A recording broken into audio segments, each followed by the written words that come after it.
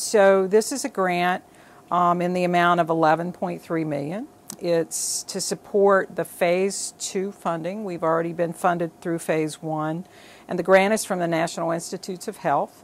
And the purpose of the grant is to develop a center around a theme, and our theme is to identify mechanisms that link obesity to a high prevalence of cardiovascular disease, and also to try to understand why cardiovascular disease is so much more deadly in the obese population. Our team of investigators published over 500 manuscripts altogether, and their research has generated approximately $70 million in research funding at the University of Kentucky through the junior investigators combined with the mentors whose programs expanded through the research corps.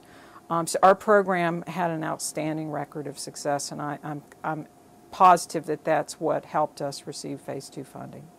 One of the projects is using very sophisticated imaging techniques to understand why obesity in children influences heart function and when does that happen. And that's very important in trying to understand how obesity may cause these heart problems in not only adults but in young adults and even children. The University of Kentucky has used our skills and talents to tackle a very significant problem.